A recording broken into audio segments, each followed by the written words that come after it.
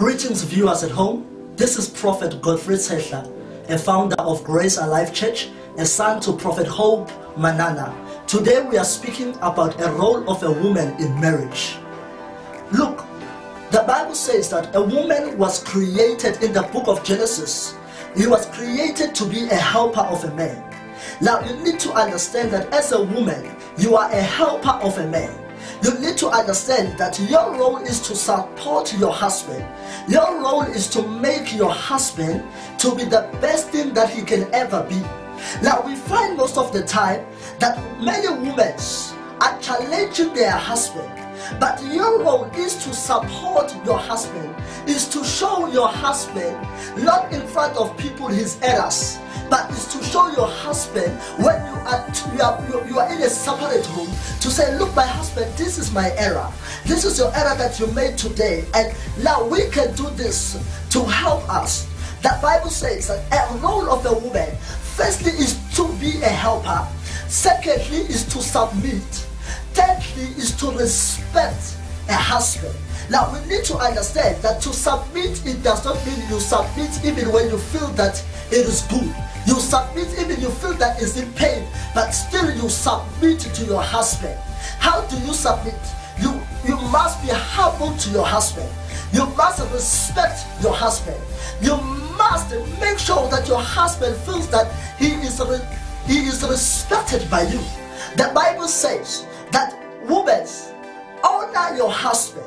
So you need to honor your husband. You need to honor your husband. It does not mean that when times are good. It does not mean when you are happy. Even when it's bad, you must honor your husband. Look, as a Christian woman, you pray for your husband. The Bible says Hannah was a woman, and the Bible says that Hannah was not having children. The Bible says after he made a supper, after he prepared for his husband, he went to the temple to pray. Look, it does not mean when you are angry, your husband must feel your anger. You must go and tell God and say, Lord, this is the husband you gave me, and for that reason I am praying for my husband. You as a woman, you got power to change the mind of your husband in prayer. Look, if you try to change the mind of your husband without praying, you can never change the mind of your husband. But only one person who can change it is God. So as a woman, you come to God and say, God, this is the husband you gave me.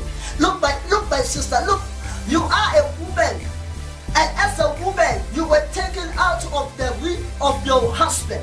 Meaning as a woman you are a part of your husband.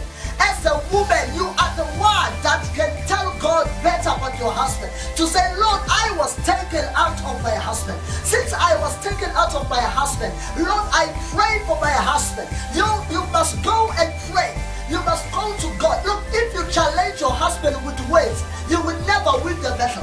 But the only way to win the battle is when you are praying for your husband. You need to say, Lord, this is the man you gave me. So Lord, I respect the husband. So now that's why I come to you. I can never challenge my husband because he is the head and I am the leg. I support. I am the reason that my husband is there in life.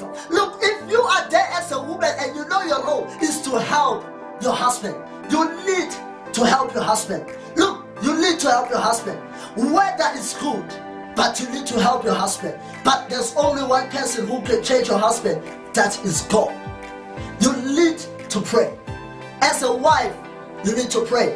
A prayerless woman does not defeat. The Bible says in the book of Proverbs, a woman wakes up when it's still dawn. He prepares for a husband. He manages the house.